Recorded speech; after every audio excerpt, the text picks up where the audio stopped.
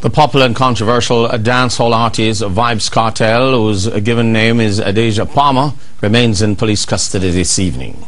He was arrested before daybreak this morning after police raided a New Kingston hotel and allegedly found a quantity of ganja. But in a move that could indicate that the police have other charges in mind, officers spent much of the day searching premises linked to the entertainer. Kirk Wright was in tow as investigators went from one location to another.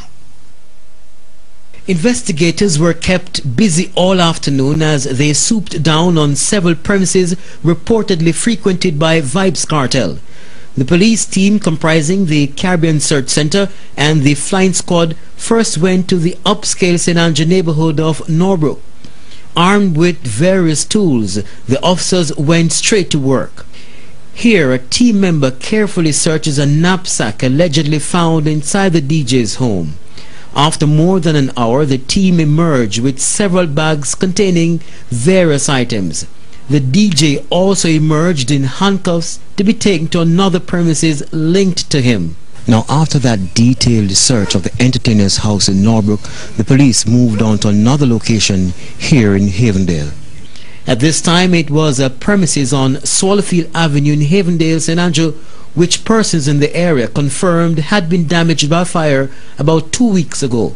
At each location, the police brought the DJ inside the premises before conducting a search. The police spent about half an hour at the Havendale location before removing a scorched computer hard drive and what appeared to be a computer.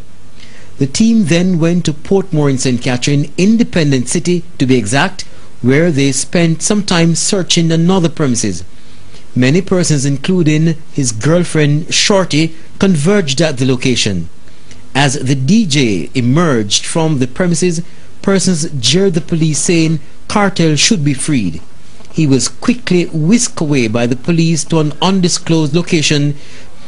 Before his journey across the corporate area and St. Catherine, the popular artist had spent the morning here at the Kingston Central Police Station. The DJ was brought here after being nabbed during a raid at the New Kingston Hotel about 4 o'clock this morning.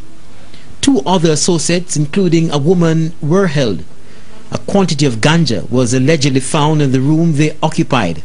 But the DJ's attorney-at-law, Christian Tavares-Finson, told TVJ News Center that the ganja found in the entertainer's room cannot be linked to the artist, as there were other persons who had access.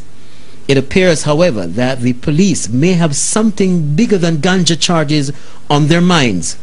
Assistant Commissioner of Police Eden Powell confirmed that the DJ's detention is part of a wider investigation but would provide no more information. But our sources say murder charges could be laid against persons close to the controversial entertainer. The DJ's attorneys says they will be waiting for the police to indicate the way forward. Kirk Wright, TVJ News.